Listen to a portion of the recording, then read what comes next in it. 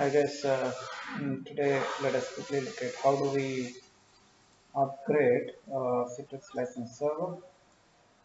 When I say upgradation of Citrix license server, it's product upgradation, right? So I have a current license server, which is 11.14. I'll say current license server, and we want to upgrade it to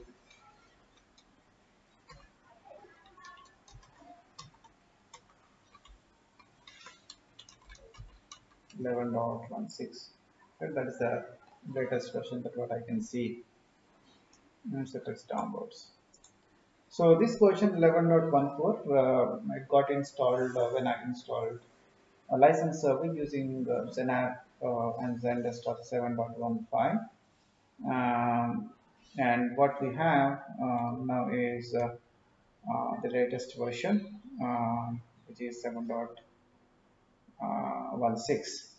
So, but before we get into the upgradation process, let's try to understand what is new in 7.16, right? So, as expected, Citrix has removed this license administration console.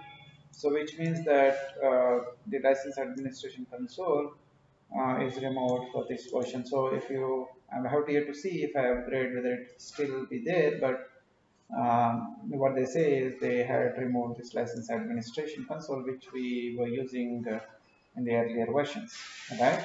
And there's an increase in there is a change in the version of Apache, and there's a change in the SSL version, and then um, older C suite support. I mean, this is another change. Okay, so let me quickly go ahead and see if I can download the latest version of Citrix license server. So I'm here in the Citrix portal. I'm here in the downloads license server, and you see this license server version 11.16.6.0, right, and build 31100.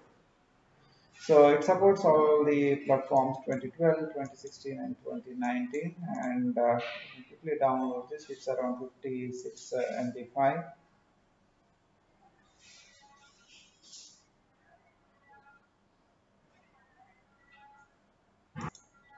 I accept the license agreement.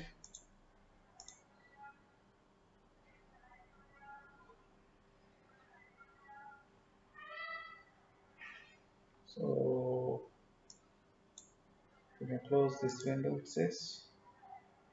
I'm not sure if it got downloaded. I'm just waiting. No, let me try once again.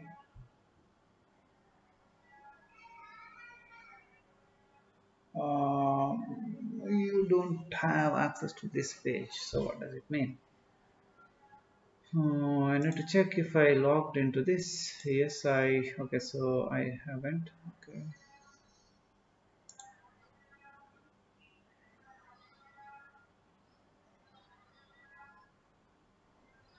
Okay. Why don't I have access to this?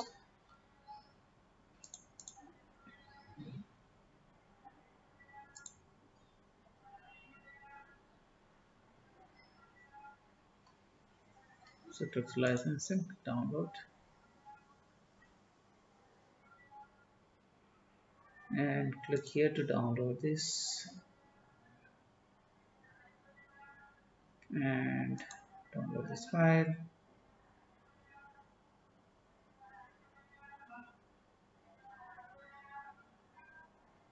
Accept the license agreement. Let us see this time how it goes. Okay, so there you go. Right, so for some reason that was playing with us, but anyway, so we successfully downloaded this. I'll copy this one and I'll put that on my license server.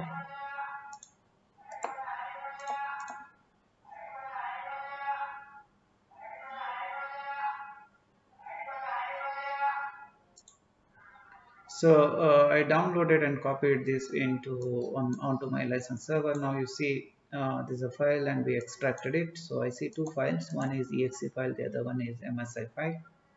So you can use, I think, either one. So let me go with the exe. And okay, so before that, so if you look at the version of the license server here, it is 11.14.11 built.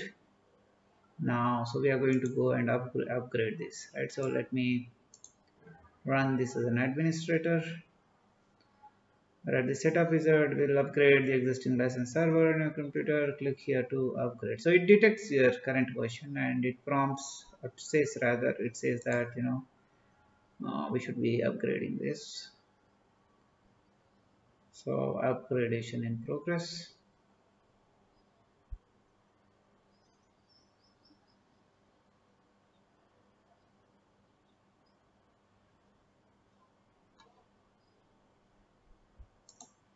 So this is done now. So what does it say is, okay, it's the default administrator, so you can log into your administrator using this credentials. Okay, so there's an option here to launch license manager, Citrix licensing manager from here itself, and then of course this is CIP. Okay, so close this. Now let us go to our what do you call it, a start menu, and then see you see your Citrix license manager, and I think it removed my license administration console. That's what I'm seeing here, right? So let me launch my Citrix license manager and continue this website. Let me use my domain credentials, ctx/administrator. So that's what I used, and then password.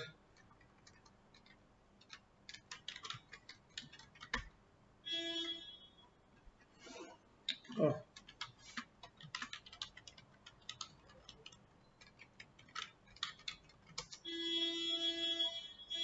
right. So there you go. Now you have registered the license server. Okay, so this is not needed for us now. Now this is how your license manager uh, portal looks like, right? So you have startup licenses, and then you have Zenapps and desktop advanced licenses 99 standard. Again, this is desktop and apps and desktops and premium standard. So this you used to see in the dashboard in the earlier case, that you used to have a license administration console, and from there you used to see it, right? Then history and usage, you can select what is that you have, how many licenses are used, and then install licenses. This is the same option that what you had earlier, and then upgrade licenses, right? So it's almost similar, but there are changes that which has happened. If I go to these settings here on the top, then you can manage your role-based access control from here. So you can add your groups and other stuff, right? So you can add a user or group, and you can change the account type, right? Role administrator or user, only two roles. And then server configuration, you can see what ports are used and configured, and then statistics. So this is part of your the settings, that whatever you see here option. And then these are notifications, so no active alerts. If you have any alerts, that will be shown, and your host name, and then IP address, and so on, right? So that's all I have. Thanks for watching, and have a great day. Bye.